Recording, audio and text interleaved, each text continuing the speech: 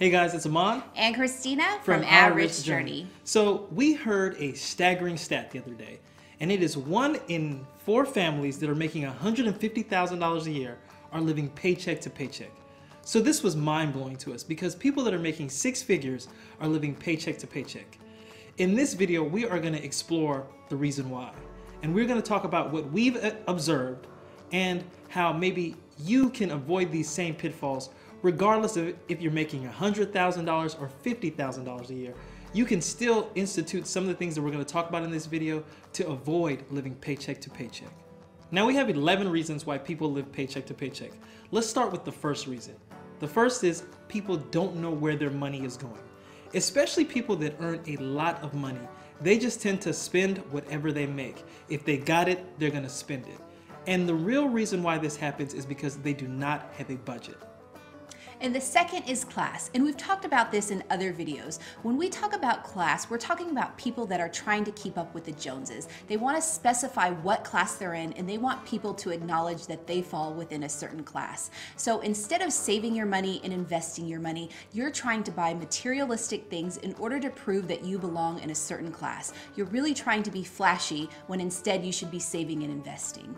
Yeah, this idea of defining yourself by class is a very dangerous thing because you define yourself by how people see you, when in fact you should be defining yourself by how much assets you have, by how stable you are from a financial standpoint. And when you're living paycheck to paycheck to keep up with this perceived notion of class, it is a very dangerous place to be.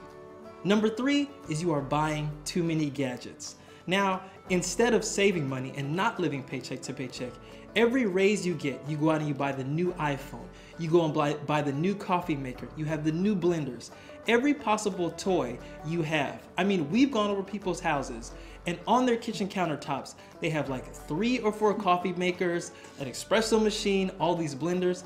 These are all things that are chipping away at what you should be doing as far as saving. And number 4 is food. If you're eating out 3 or more times a week, you're probably eating out too much. And if you're eating out at expensive restaurants, that's cutting into your paycheck even more. So you need to reduce your amount of eating out, and you need to really focus on eating healthy in the home. Now, especially if you are eating out in the morning before work, or you're eating out at lunch and then you're eating out at dinner, I mean, you could eat out all 3 meals of the day. Now that is a significant amount of money. And we've talked about how much money you can save by just cooking at home. Now number 5 is clothes.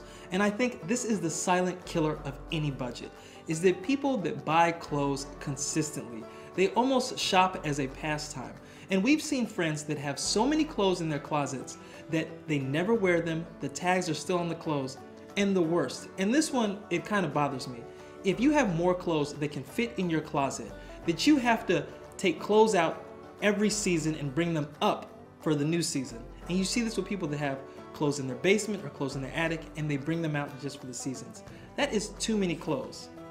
And number 6 is cars. If you have more cars than you have people in your household with driver's license, then you have too many cars and you're spending too much money on cars. And you know, another test at whether or not you're spending too much on cars is take a look at how much money is in your retirement account and then look at how much you've spent on cars.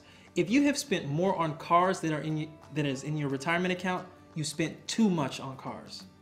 So there's luxury cars, there's owning too many cars, but then there's also this idea that if you're buying brand new cars, you're spending too much on a car. You should be buying used cars. And I understand that there's a camp of people that believe in purchasing new cars and you can only get a new car, but I think if you run the numbers, you can really see that you could save a lot more by purchasing used cars.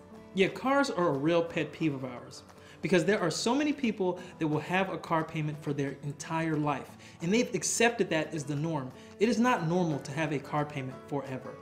And number 7 is a house. People always want to get a bigger and better house, when in fact the house they have is just fine. We did a video a couple months ago on why your house is too big, and most Americans are not utilizing all the space in their home, but yet they feel like they need a bigger and better home. And it's not just about purchasing more home that's causing you to live paycheck to paycheck. When you purchase more home, there are also other things that are associated with it. You have more repairs to make because your home is bigger. You have to fill the home with more furniture because your home is bigger. All of these things are associated with purchasing a bigger home, and that causes you to live paycheck to paycheck.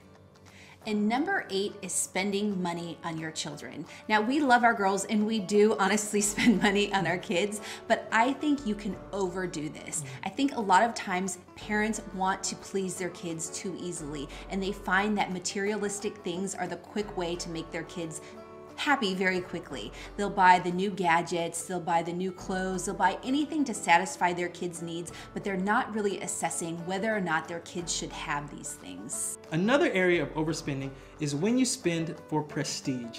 And this is when you send your children to certain clubs or to certain events or certain activities because the other kids in the neighborhood are going to the same thing. Not necessarily for the quality of the activity, but because everyone else is doing the same thing. And number 9 are the toys. And I'm talking about things like RVs, ATVs, boats, and timeshares. People will spend a lot of money on these things and never use them, but they're buying them because they feel like they have the extra money to do it, so they might as well do it. Now, not only are these things costly to purchase, but they're also very costly to maintain. So if you have a timeshare, you're being charged monthly fees associated with the timeshare for just maintenance. Same thing with RVs, with boats. There's maintenance costs associated with them that are also eating up at your paycheck. Yeah, you see this all the time with RVs and boats, where people, they don't even have the space in their yard or their garage to maintain these things. They have to go buy another storage space for their RV or their boat. And number 10 is financing your vacations. Now, many people are getting loans to go on vacation or putting their vacations on their credit cards and not paying them back right away. If you finance your vacation, not only are you paying just for the vacation, but all of the interest that has accrued for the cost of the vacation. And that can cause your vacation to be maybe twice as much as it normally would have been. And the last thing, and this is kind of a bonus, is you are not increasing your income. So you can stay stagnant at your current income, and that's fine, but you're gonna have to bring your expenses down so that you don't live paycheck to paycheck. But if you wanna get out of this cycle, you're gonna have to increase your income. Now, you can get a raise at your job, or you can start a side hustle. And we talk a lot about side hustles on this channel. But what we're saying is that you have to do something about the income side of your paycheck to paycheck issue. So these are the 11 factors that we've identified that contribute to people living paycheck to paycheck. So if you're one of those persons that live paycheck to paycheck, look at these 11 factors and see how they're impacting you. See if you can make any changes in order to get out of that paycheck to paycheck lifestyle.